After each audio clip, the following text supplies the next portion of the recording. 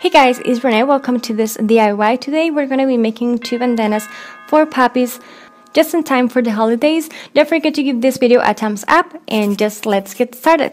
I'm starting off using this really old Santa's hat that I have for quite a long time, and it's one of those felt Santa's hat. So what I'm going to start doing is removing the top part with my scissors, and then I'm going to open the whole thing by just cutting through one side of it. And once I have done that, open the whole thing, I'm just going to cut the white bit of the bottom part.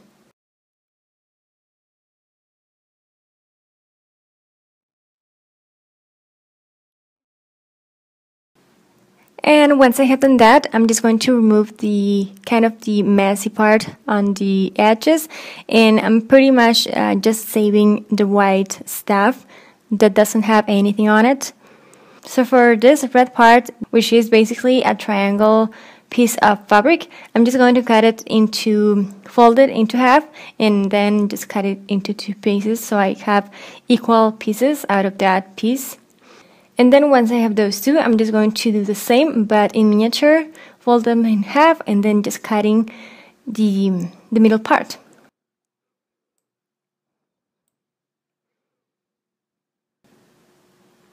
And then I found this really old bandana. As you can see, it's quite old, but it's the size that I need, and this is kind of a pattern to me at this point. I'm just cutting exactly the same size as my old one. And since I'm doing 2 bandanas because I have 2 doggies, I thought of adding 2 white pockets on the bandanas, but then I just ended up using 1. But this is how I did my pockets. And then for the other white piece that I had left, I removed the edge in there, and then I folded in half. I just cut that in half, and then those 2 parts or 2 stripes, I just cut them in half. So I'm just basically going to have 4 stripes out of my white piece. And then it's time for me to put everything together. If you want to use a sewing machine, it's up to you. I'm just using my hot glue gun, gluing the top part of my stripe, and then going backwards, flipping the thing upside down, which is my triangle, gluing the back part as well.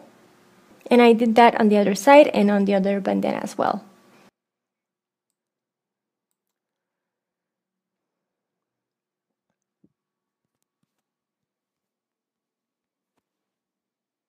And then I'm going to be gluing my little pocket, but I'm actually going to be putting something inside. So I'm just going to leave the top part without any glue. And here I'm just gluing my other pocket, which I just cut a small piece of fabric. And here I'm just drawing some candy canes because those are the items that I was mentioning I was going to put on the pockets. And pretty much just drawing them, then cutting them. And then I'm just going to use my acrylic paint and my brush to make those lines. And I'm just going to be painting the 4 of them, because I have 4, 2 and 2. And that's it for the body of the bandana. I'm just going to accessorize and paint the stuff that is going to be for my girl and my boy. And first I'm going to start with the girl one. And I'm just painting my holly berry, which is just 3 triangles at first, and then drawing those leaves with my green paint, acrylic paint that is. And I'm basing myself out of an image that I searched online. And then I just started adding some kind of effects around them. But for my circles, I'm just drawing this white line to make them look nice and shiny and just, full of life. And then I'm just going to... And then to finish her design, I'm just going to draw this kind of pattern on the top with my gold paint and my brush. And that's it for her bandana. And then for Santa's bandana, which is going to be for him, I'm just going to first, with my black paint and brush, I'm just going to start with belt, which is just a black line across my tiny pocket. And then I'm just going to draw the buckle,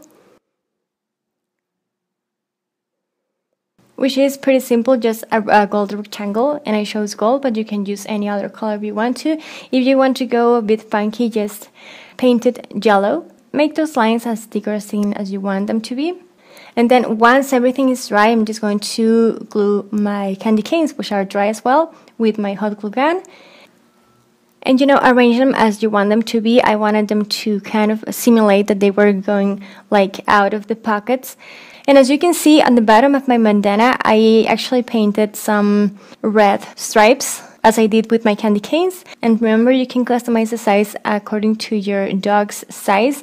If you have a bigger dog than I do, just take an old bandana and just use it as a pattern. So let me know which bandana you like the most, and they look super cute together. They didn't really allow me to record them with their bandanas because they were moving so much, and they're kind of afraid of the camera for some reason.